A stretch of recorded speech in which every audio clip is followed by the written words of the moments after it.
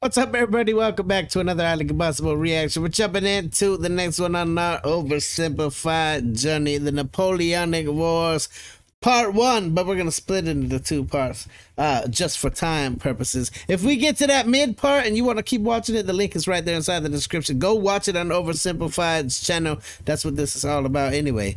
Let's jump into it. Let's check it out together. See what we got going on. A learning excursion. One of the best damn kind of ways to learn ever.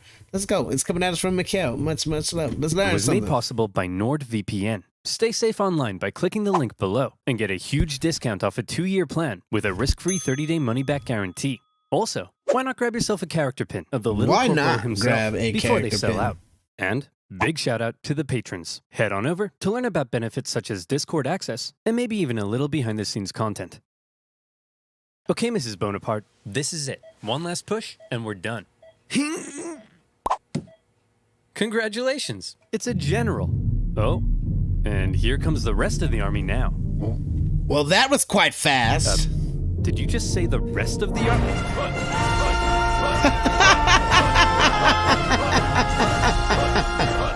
What the fuck?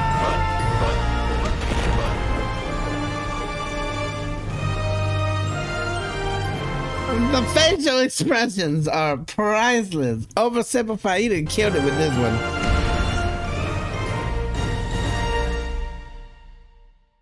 History is full of great conquerors, many with very impressive origin stories.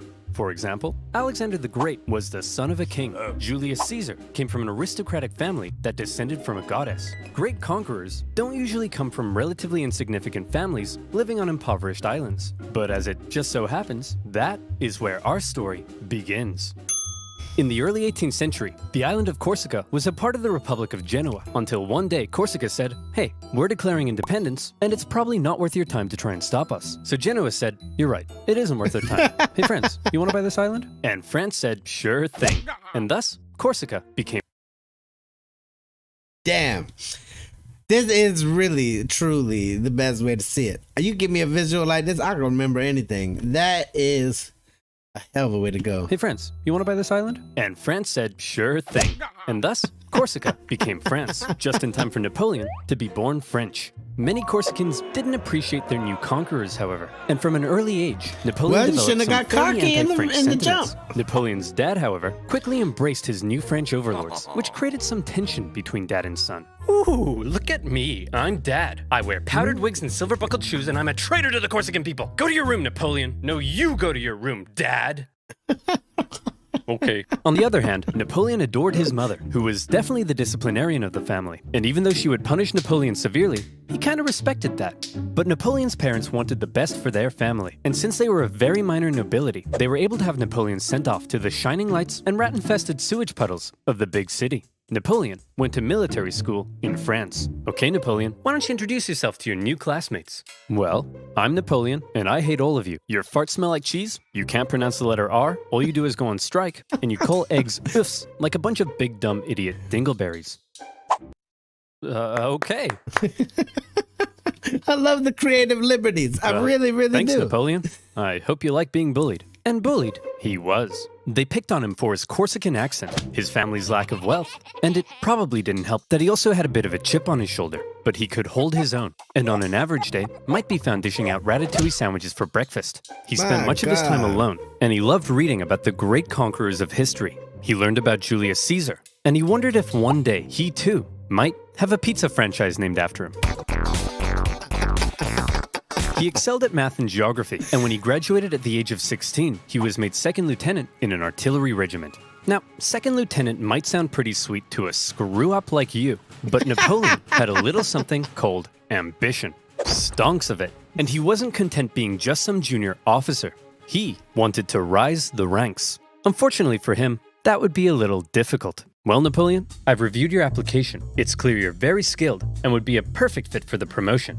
And Simeon, you're just about the biggest idiot I've ever seen. Your test results suggest you have the mental aptitude of a senile earthworm, and in the part of the form where you list your experience, you seem to have drawn a picture of a gerbil giving birth to a shoe. But your dad is the Marquis de la Fufayette, so you get the job. What the French society was just too closed off. Positions were handed out based on nobility, not talent. and the young Napoleon probably felt stuck. Wouldn't it be nice if, say, a revolution came along and changed all of that? Well, what are the chances? The French Revolution is here. Bastille toppling. The dude's riding down the river in a barrel. This is amazing. Well, what are the chances? The French Revolution. Who ever been this happy and smiley learning about history before? Nobody ever. Revolution is here. Bastille toppling, head chopping, king popping. The revolution promised to do away with the old social hierarchy and make everyone a little more equal. Napoleon may not have cared much for the violent mobs, but if it meant he could rise the ranks, he was in. He began fighting to defend the revolution. He put down a British-sponsored counter-revolution in Toulon and got promoted. He put down a royalist uprising in Paris and got promoted. And as his military prowess became more recognized, he was even given his very own army. It was astonishing progress for such a young man of humble origins, and Napoleon's wildest dreams were coming true. But Napoleon also believed anime Napoleon. He could increase his social status if he married an older rich lady. And so around this time, Napoleon went on the prowl. However, if some sources are to be believed, he was a verified creep. He reportedly had terrible luck with women, and most wanted nothing to do with him. Fortunately, he eventually met Josephine, an aging single mother who was deeply in debt and needed stability, so she agreed to marry him despite finding him intensely disgusting. Napoleon, you dirty— He doesn't look disgusting. Dog, you've done it. Unbeknownst to Napoleon, however, Josephine had a bit of a promiscuous reputation. Hey Napoleon, I hear you're marrying Josephine. Boy, she sure is a great kisser. That's right. Hey, wait, what do you mean she's a great kisser? Hey, Hugo, you hear Napoleon's marrying Josephine? Wow, she sure is a great kisser. Now hang on just a minute, everyone. Napoleon's marrying Josephine. Oh yeah, she sure is a great kisser. Real good at kissing. Wow, I'm pretty sure I kissed her just yesterday. Oh, for goodness sake, is there anyone here who hasn't kissed my wife? Yeah, you. As Napoleon fell madly in love with his new wife, she fell madly in love with a man named Hippolyte. It wouldn't be long, however, before Napoleon would leave home and go to war, because while France was having its revolution, tensions in Europe were rising. Hey Austria, you'll never guess what we just did. What's that, France? I got 2 words for you. Revolution. We totally just socked it to our monarchy. What? Dude, the rest of us are monarchies. You've just totally threatened the balance of power in Europe. Now we have to worry about our stinky peasants rising up against us. I mean, holy hell, your queen is— Okay, France, this is pretty awkward. And the rest of Europe is probably itching to give you a wedgie. But you're not ready for a war yet. So you gotta be cool, man. You better calm down. It's absolutely crucial that you say something to diffuse the situation. That's not gonna happen. Right now. Preposterous. I declare war. Sacre bleu! So France ended up at war with basically the rest of Europe, and the War of the First Coalition began. At first, France struggled, but then they started to do surprisingly well, and in many conquered territories, they began to establish sister republics, exporting their revolutionary ideas across Europe. In 1796, they planned a 3-pronged attack to take Vienna and knock Austria out of the war, with 2 magnificent armies in the north to kick ass, and Napoleon in the south as a bit of a diversion. For the first time, Napoleon would lead a military campaign. This was his chance to prove himself, to be somebody. And what a general he proved to be. The army he was given were demoralized, lacking equipment, and underpaid. But Napoleon galvanized them with inspirational speeches, and he took them into Italy. He was outnumbered, and his campaign was partially meant to be a sideshow, but he made it the main show. While the 2 northern armies were being held back, Napoleon made staggering progress. In a signature Napoleon move, he masterfully split his enemies into 2 and took them on separately, knocking Sardinia out of the war and putting the Austrians on the run. At the famous Battle of Lodi, he was in the fray, aiming the cannons himself, getting covered in mud, and earning the total respect of his men. They respected him so much that when he ordered an almost suicidal assault on the only bridge in town, his men threw themselves at it and took it despite fierce Austrian resistance. For Napoleon, it was all he needed to confirm that he was the greatest human who had ever existed. Wow, Napoleon, you're pretty great at this military stuff. Just be careful your head doesn't get too big. Yeah. What did you just say to me, you little prick? And as Napoleon swept through northern Italy, the Italians cheered his arrival. Yes, I'm here to liberate you from your cruel Austrian oppressors. Here I am. And replace them with French ones. Napoleon plundered as he went, sending riches back to France to help its economy, but also paying his men the first real money they'd seen in years. The Pope had been supporting the Austrians, so Napoleon briefly went to go give him a slap, and as he began to approach Vienna, the exhausted Austrians were forced to make peace, with Napoleon overseeing negotiations himself. He had just single-handedly knocked Austria out of the war. And by the way, he was only 28, so maybe it's about time you moved out of your dad's attic. In the Italian territories he had conquered. 28. What are 28-year-olds now doing? I know when I was 28, I damn sure didn't even know what I wanted to do yet. Napoleon established new French sister republics, even writing constitutions and organizing governments himself. Not something a general generally does. When he got back to France, he was hailed as a hero, and the extremely unpopular government were concerned he might get some power-hungry ideas. So they agreed he should go far away from France to Egypt, where he could maybe undermine British access to India. Napoleon was eager to win more glory, so he brought with him a team of scholars, and he was like, whoa, it's a freaky man-cat. Whoa, it's a big stick. Whoa, it's an ugly horse. Whoa, it's a stumpy little manlet. Hey! A stumpy little manlet. I'm stealing some of these. I'm actually average height for the time. But then British Admiral Nelson came down and wrecked his fleet, and an Anglo-Ottoman force defeated him at Acre, so Napoleon abandoned his men and went back to France. His campaign in Egypt hadn't gone quite as planned. But one thing you should know about Napoleon was that he was a skilled propagandist. He published his own newspapers that sometimes exaggerated his achievements, and even— We have to go back just to read the newspaper. Propagandist. He published his own newspaper. Oh my God, wait a minute. I have to read part of this. You guys, it's up on the screen. Read it too. Napoleon Bonaparte, who's just an all-around mega fresh dude, landed in Egypt last July and embarked on an adventure for the ages. Uncovered hidden mysteries of the ancient world, such a freaky cat man, a big stick, and an ugly horse. Experts say his expedition left them contorting with joy. Some of the locals tried to oppose the French presence, but Napoleon ruthlessly crushed these savage brutes and/or won them over with gentle, compassionate love. Whichever narrative you prefer. This is genius. This is the whole thing. Because the fact that you can stop it and actually have a full-on story, but the story does continue. I see it says a flying elbow drop. We get this. Finish reading it. Look at that sucker dead in the eyes. I'm too hot to handle, too cold to hold. Tower of power. Too sweet to be sour. OverSimplified, we love you. This is brilliant. Everybody take the time to go over there and read this newspaper. That sometimes exaggerated his achievements and even commissioned paintings that generally made him look cool. So when he returned to Paris, he was yet again hailed as a hero, and he began to get some power-hungry ideas. First, however, he had a bit of a problem to deal with. See, he had learned something shocking about his dear wife. Really, Josephine? This guy? I'm just as tall as him. I'm sorry, I swear. Now that you're becoming famous, I'll never do it again. Make sure you don't. I've never stooped so low as to cheat on you. Now if you'll excuse me, I'll be in this room consulting my generals for the next 30 minutes. And by consulting, I mean boinking. By my generals, I mean this woman. And by 30 minutes, I mean 2 seconds. Having dealt with his wife, Napoleon was then approached by a very influential politician who said he had an idea. He wanted to stage a coup against the deeply unpopular government and needed the extremely popular Napoleon's help. And Napoleon thought that was just the darn tootinest idea.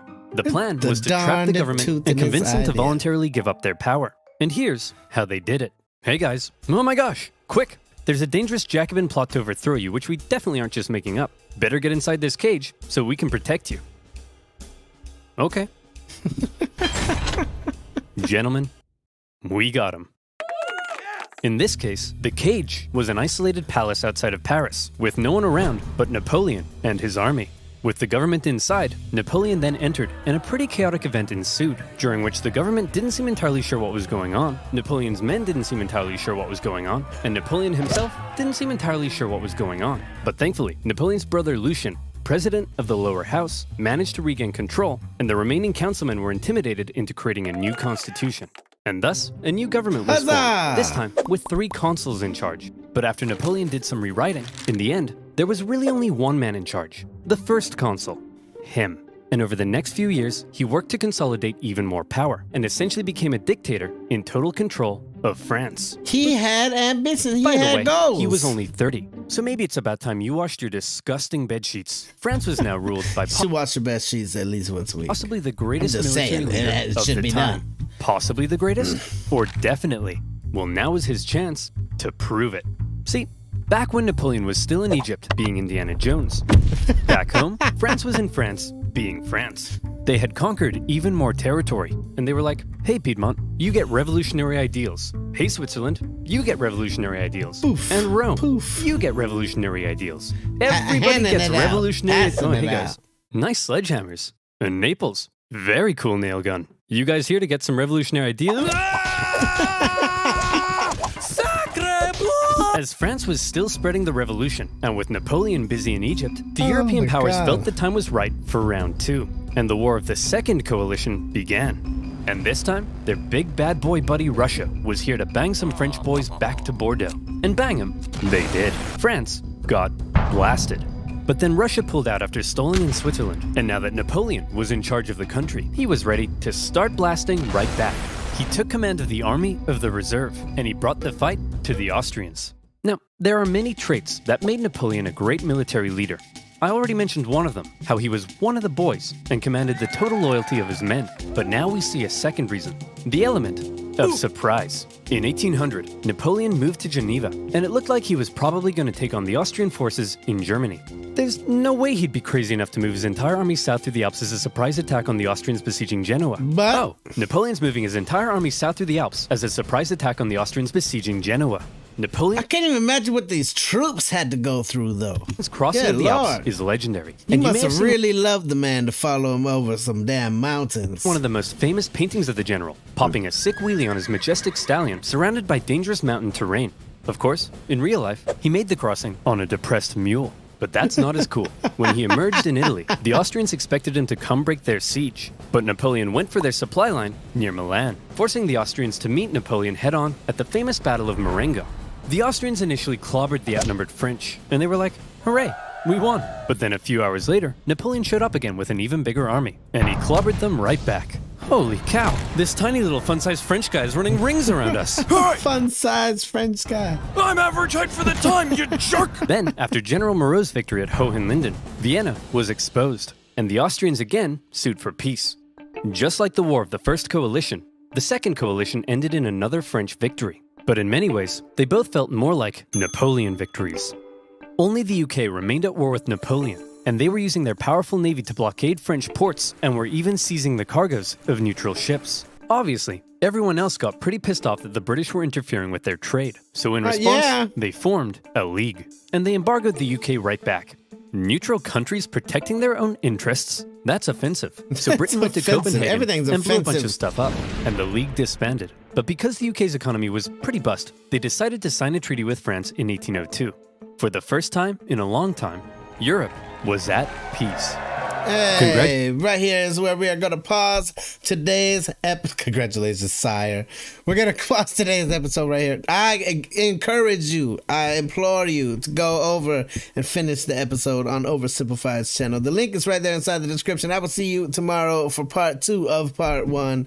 Smash the like button if you liked it. The dislike button, but I won't believe you. Tell the next one of my Combustible. You guys be happy, healthy, safe. Let me to the moon, the back. Peace.